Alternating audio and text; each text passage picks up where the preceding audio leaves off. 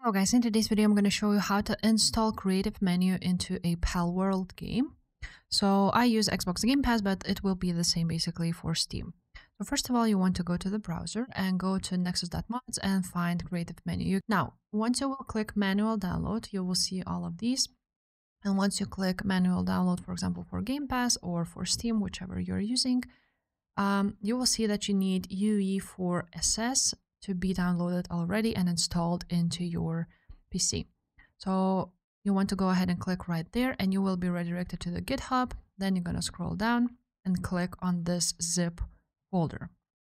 Now it will download to your PC and you will see it right there.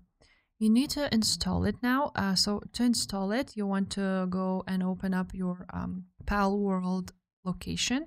So for Xbox, it would be on Files, Browse. It will be the same on Steam, it's just a little bit different. Now you will click on Palworld, then Content, then Pal, Binaries, and you probably will see Win64 if you are on Steam. I see WinGDK, but basically this is where the game is. What you need to do is copy the game directory at the top.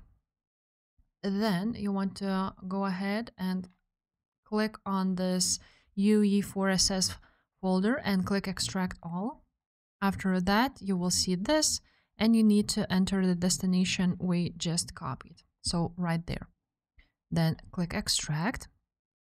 Now it will extract it right there and now you have this installed already.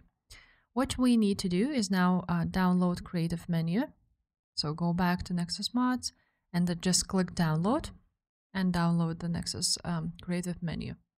Once you have downloaded Creative Menu, now you want to open these settings.